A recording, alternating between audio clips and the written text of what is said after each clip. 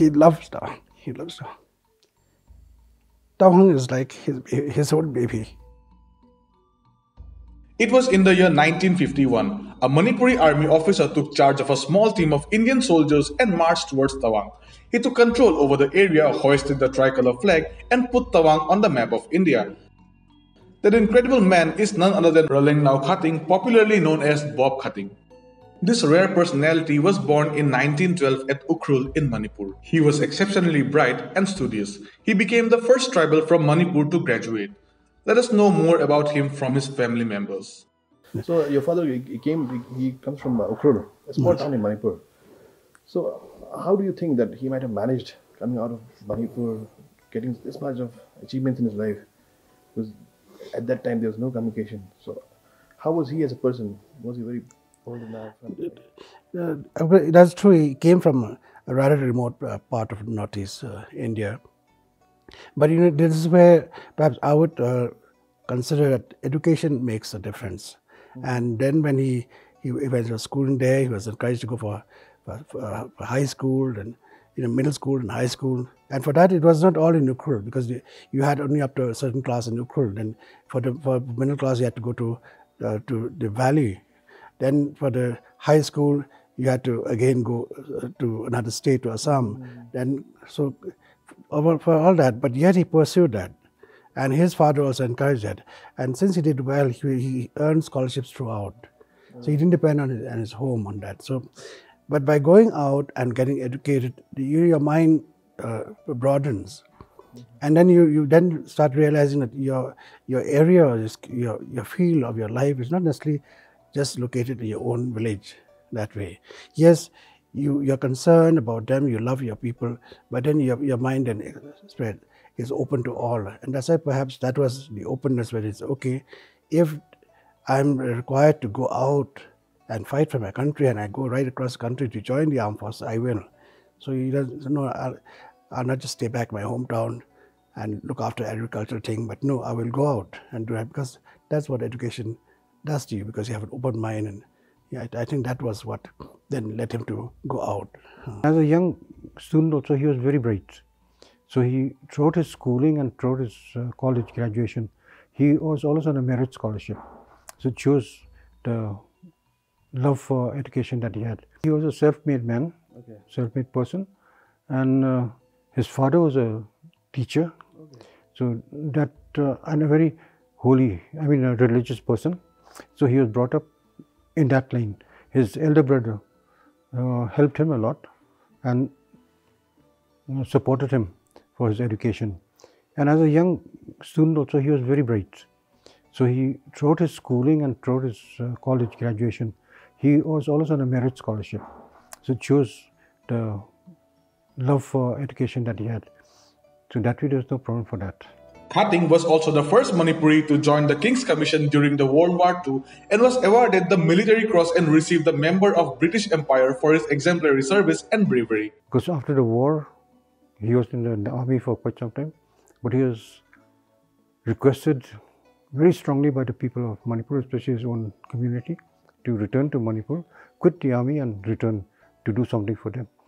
After a lot of persuasion, he quit and he joined the interim government of Manipur, which was the Royal Darbar, because the kingdom was there. So he was there. 49, that was in 1947. 1949, Manipur became a part of the Indian Union. So the assembly was dissolved. So that way, from that time onwards, 1950, he got into the government of India suddenly realized that, okay, we have not done justice to him, maybe they must have thought that. And they gave him to posting in Sadia as the assistant commandant of the 2nd Assam Rifles.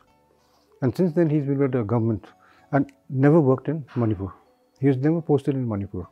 Never. He was not posted, he was with the administration before. Not with Manipur, but he was always outside the state. He was mainly in Nefa, many years, then Nagaland. He was in Nagaland also. These were the two places that he was mainly for administration purpose. And finally, of course, he retired as Chief Secretary from Nagaland.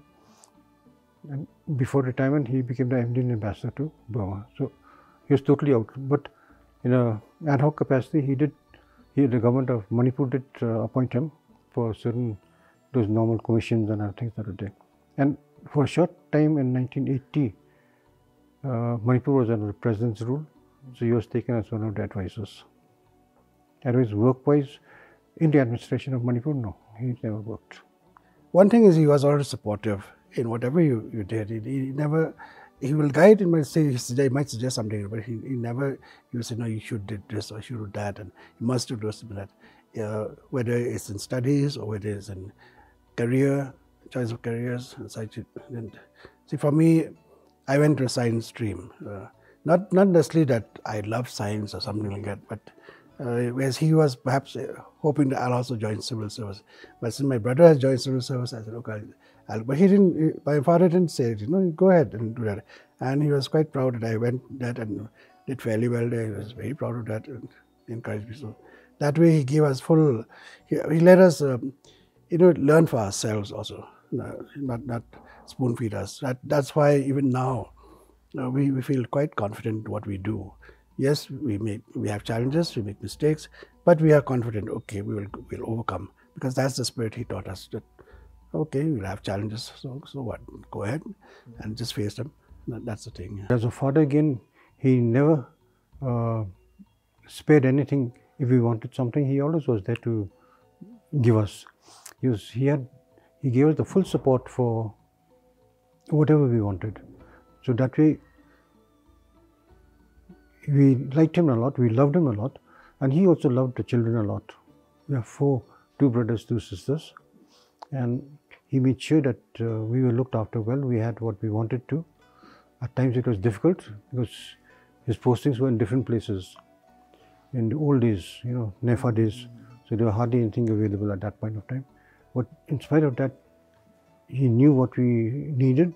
He made sure that it was not extra, nothing fantastic, anything of that sort. The basic thing that was required of us, he gave. He made it available to us. As a multifaceted personality, he was also a composer and a poet. He was credited for composing and writing the anthem of his tribe. He was also an environmentalist who loved nature and lived by it, as he loved fishing and gardening. He loved fishing. Oh, he loves fishing. Yeah. And he loves gardening too. He loved his orchids. He had a good number of different species of orchids, which he would grow. And they would do very well because he's got green fingers. But what he loved was fishing. So you can see in some of the pictures, in the last time that we came in 85, the Dirang River. Yeah, he was able to go do some fishing there. He was so happy. Major Bob Khathing is believed to have started on an arduous journey from Charduar with a team of Assam Rifle soldiers and reached Tawang on 6 February 1951, establishing Indian presence up to the extent of the McMahon Line, which was demarcated as the border between India and Tibet in 1914 under the terms of the Shimla Treaty. So, ma'am, your name has Sela in the beginning. So, Sela is a very important peak in Tawang and Arunachal. Okay. So, and then how did this name come out? Is it because of Tawang, or is it something else from your Manipur? No, it's all because Daddy loves Tawang and Bomdila. It's always been his, it's a passion for him, his love. And what happened in 1955 was with him throughout, 1951 was with him throughout. And, when I was born in 53, he named me Sela just in memory of what had happened, because his love for Tawang and Bomdila is very, very great. And it stayed till the end of his life. He loves Tawang. He loves Tawang. Tawang is like his own baby. And Tawang, from beginning right throughout his life, no matter where he was posted, part of his heart was that Tawang was there all the time. And so we knew that. That's why, today they recall when he heard that Tawang had fallen, the way he was posted out, and he just stayed on in Sikkim and gone up to wherever. But no, I'll go back. That's my people. I want to go back to be with them. So that is his love. So that love permeated to us. for Tawang. Though we didn't know Tawang personally that closely because we were children only, but somehow it was as if Tawang was also our home. Not, it's like as if we were born in a certain place, but suddenly we are shifted somewhere else. So we still remember our hometown is there. We know about it, but we've not been there. Our parents know about it. So it's like that. So we felt that bond, unspoken, is inside. But so somehow we didn't have. We did try to come to Tawang. In fact, I did try once, but I drove up to Bomdila with my family.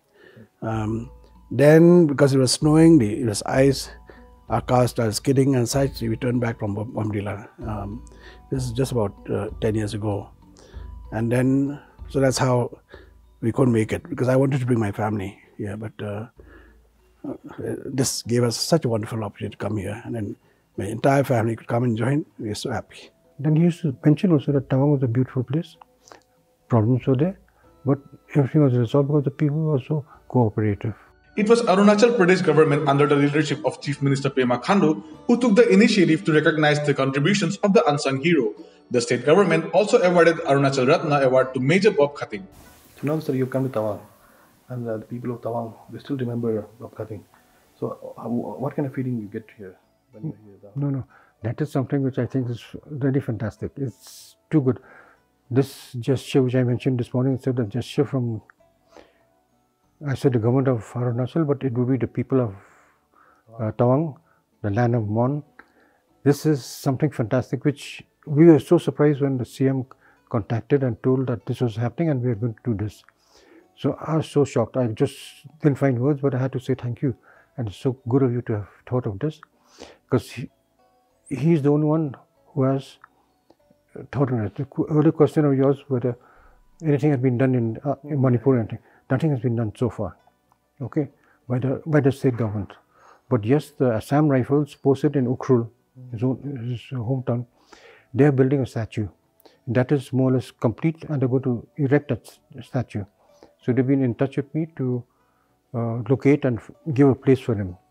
That also I've contacted the village authorities, because we don't have any land in Ukhrul, but they have agreed. I had asked for a certain space, but yesterday they rang up, and they didn't realize that we were this side. But then they told that what had been promised earlier, they were giving a bigger space now. So that is going to be done soon. Many people are not aware of that, and there might be many reasons given for that lack of awareness about the story behind Tawang. Even now across the country or across the region, just in the Northeast itself, hardly anybody, many people don't know about it. So we don't blame. So because they're not aware, if people are not aware, then you don't expect them to do something about something you don't know about. And here, then we are so happy and grateful that President CM, he read about it, he started learning about it, and then he took steps about it. Not just said, okay, a wonderful thing happened, that's it. So that's where we are very, very grateful to him. The Khathing family will always be, will always love the people of Tawang and Bomdila, and that we'll always consider them as family, okay? And that we'll always wish, especially the young ones, all the best in life. They've got to work hard. Whatever they dream, they have to fulfill their dreams, because life is not easy. We have to strive, but we should not give up, okay? Because it is life. All of us we all have to go through these ups and downs of life. If there are no ups and downs, we'll never be the strong people that we are today. It is because of the thorns in our lives that we become stronger. So we wish the people of Arunachal, especially the young people, all the very best. And whatever you wish to do in life, go for it. Don't give up easily, because there's always something out there. Everything might seem dark, but there's a light out there, and you just proceed towards the light, and soon everything will be fine. Just be strong and keep going. That's what I would like to tell to the people of Arunachal, And in particular to the Chief Minister of Arunachal, we want to say thank you so, so very much, sir, for doing what you're doing. We just cannot express our gratitude. The feelings that we have for what you're doing, it's just so amazing, so beautiful. And thank you again, sir. Thank you. The foundation stone of the memorial was laid on the day Major Khathing hoisted the tricolour in Tawang.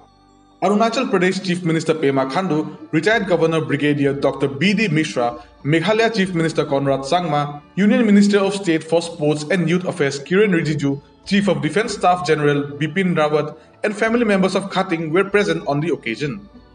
Major Bob Khathing is relatively an unknown figure for most of India and even parts of Arunachal Pradesh. But people in Tawang still remember him with utmost respect for establishing Indian control over the area where the threat of China loomed. And it is high time that this son of India receives the recognition that he deserves.